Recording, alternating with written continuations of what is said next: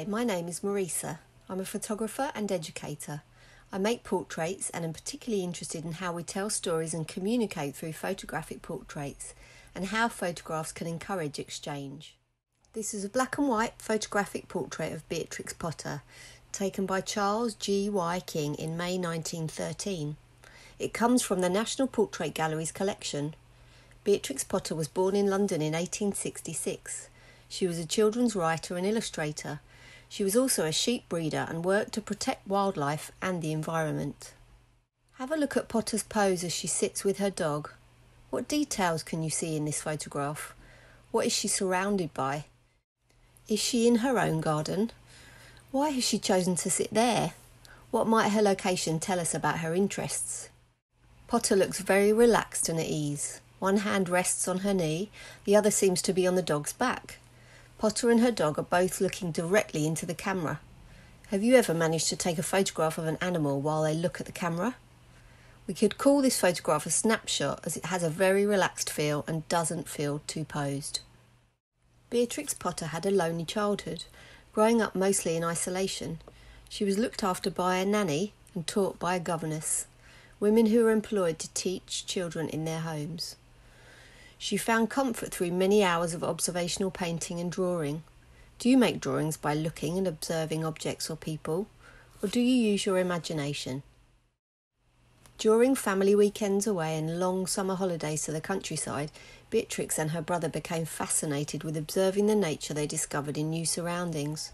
She made drawings and recorded details of the birds and animals around her. Later, during trips to the Lake District, she became interested in mushrooms, fossil hunting and photography. The mushroom drawings you can see here are in the Armitt Museum and Library in Ambleside, Cumbria. Beatrix Potter's children's stories and illustrations began as letters to the children of a previous governess. The wonderful characters of her tales, including Peter Rabbit, Squirrel Nutkin, Jemima Puddle Duck and Tom Kitten, became world famous. In 1905, Beatrix bought Hilltop Farm in the Lake District with the profits from her books. She began to farm sheep and continued to write and illustrate children's books. Beatrix became a passionate campaigner on local conservation issues to protect natural resources, wildlife and preserve culture. She's been credited with preserving much of the land that is now the Lake District National Park. For this activity, you'll need a few sheets of A4 paper, coloured or white, and coloured pencils or pens. Inspired by Beatrix Potter's love of the natural environment and wildlife, we are going to listen to some sounds of the countryside, close our eyes and make drawings inspired by what we hear. Let the sounds guide you as you make lines and marks on your paper. Firstly, close your eyes and listen to the sounds and imagine where you might be and what you are hearing and seeing. What is the weather like? What can you smell? What can you see?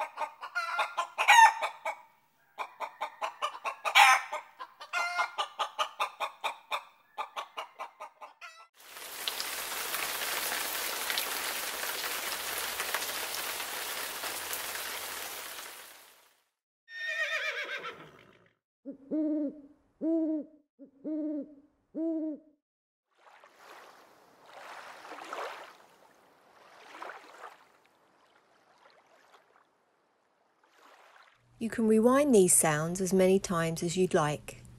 I hope you've enjoyed this activity today. Thank you for joining us.